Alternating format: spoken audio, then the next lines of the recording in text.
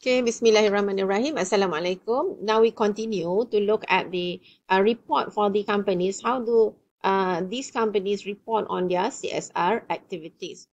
So you can go to Bursa Malaysia. So previously I've shown you about the listing directory. So you can go to the listed companies, because listed companies, they are required to prepare their annual reports. They are compulsory. You can go to, for example, you can go to any of these companies. Just take, for example, we go to the Sime Darby Plantation. So some companies, they have this S, and some companies, they don't have this small this in parentheses the S. So basically, what does this S mean? It's just for your knowledge that S is the Sharia compliance company, whereas those companies that you do not have S is not a Sharia compliance. So just take, for example, we go to Sime Darby Plantation Berhad.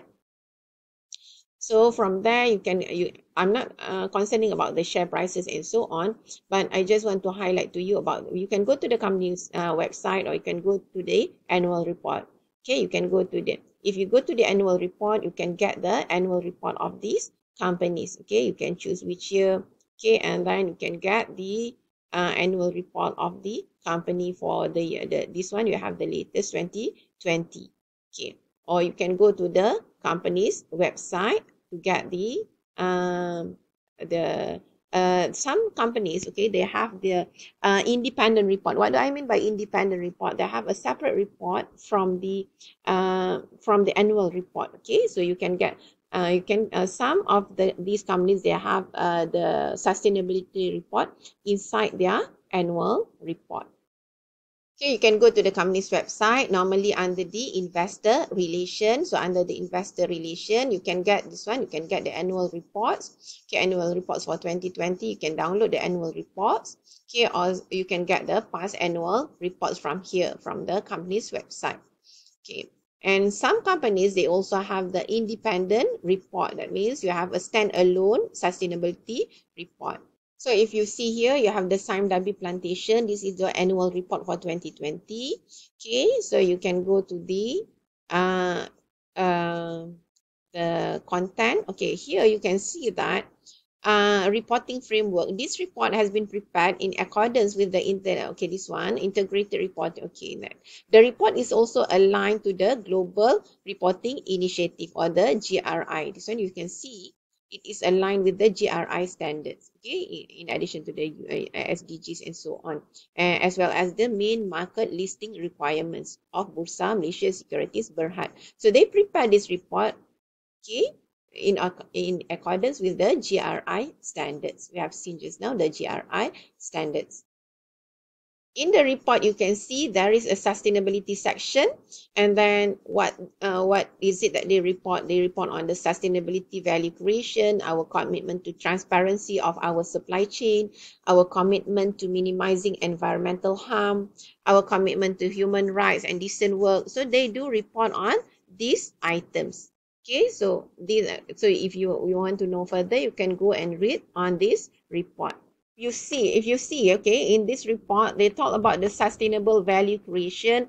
They talk about they mention about their blueprint, and then about their commitments, about the company's commitment towards transparency of our supply chain, and then the sustainability focus area, and how does they link that to the United Nations SDGs, the Sustainability Development Goals here. Okay, and then you have the commitment towards the minimizing the environmental harm. They focus on the climate change, energy management, biodiversity conservation and preservation.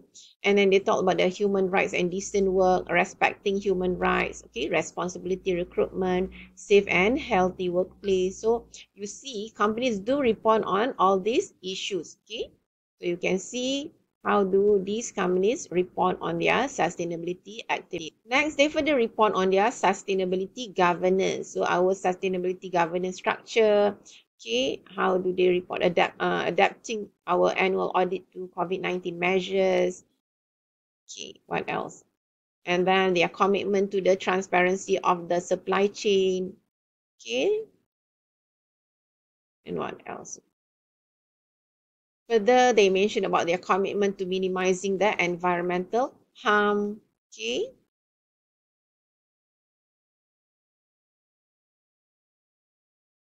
And then about the climate change. Okay, what about the climate change? Uh, Okay, they also report that it has established a target of 40% reduction in carbon emissions intensity by 2030. So in 2020, they record how much of the GHG emission, the greenhouse gases emissions. So they report on that, okay? Then this one, the estimated carbon emission for 2020. Okay, from where? Okay, the sources. So they do report on all these things. So what have they also explain about their commitment, how they want to minimize the environmental harm during their plantation or during their agricultural activities. Okay. So they also explain about their commitment towards biodiversity, conservation and preservation.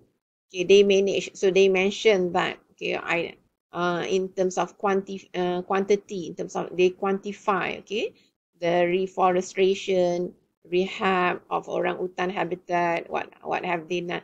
The planted trees, how many trees that they have planted? They quantify that in certain values. Okay, so they report on that. Their project, all their what else?